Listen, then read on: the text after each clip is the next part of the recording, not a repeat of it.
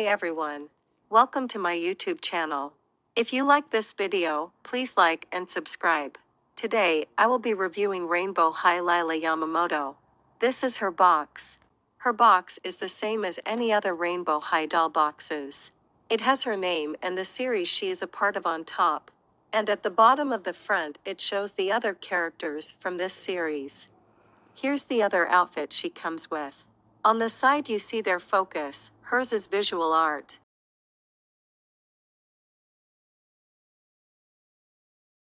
At the back of the box, you see all the other characters from this series. So let's get her out of this box. Here she is. She was quite easy to unbox, same as the others. She comes with this bag with her smaller pieces like her stand. In the bag, there is an instruction booklet in many different languages.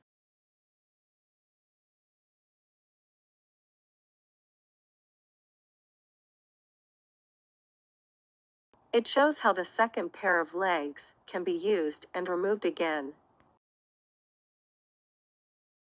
And of course here is her stand. It's translucent with glitter, like all the other Series 4 dolls.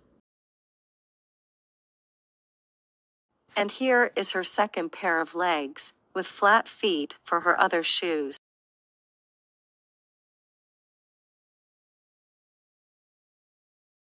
Let's get her stand put together.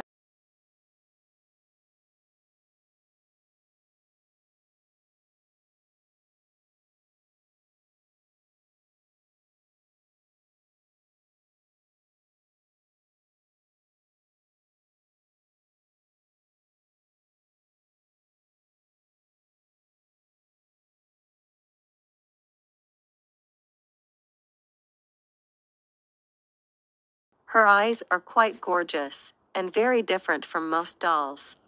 The hair is in plaited buns, which are also cute. Her outfit looks simple yet stylish. Her second outfit still needs to be unboxed. I will be putting the shoes on the legs so it will be easier to redress. Her black gloves aren't great, as the strap does not want to stay in place. Just look at this gorgeous details on her face. Her earrings are quite beautiful. I have heard her hair is thinly rooted and almost bald, so it is difficult to restyle. Let's see if that's true, or if we can still wash and style the hair like we want it. I have loosened the hair now. It is quite thin, as you can see at her scalp. It isn't as bad as I thought it will be, so I will wash and restyle it and see how it goes.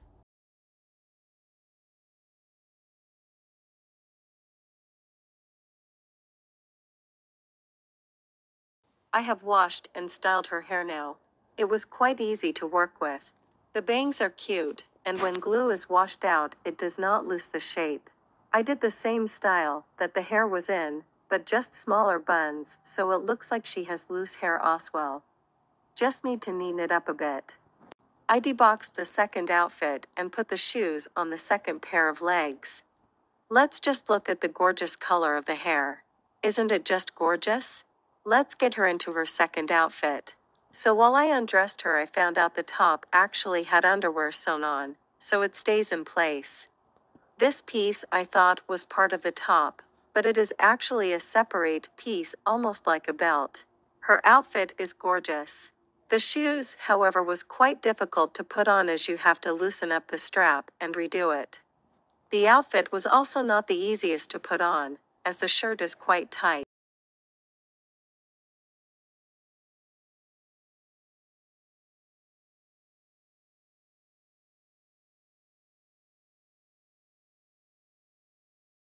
Let's get into the pros and cons of this doll.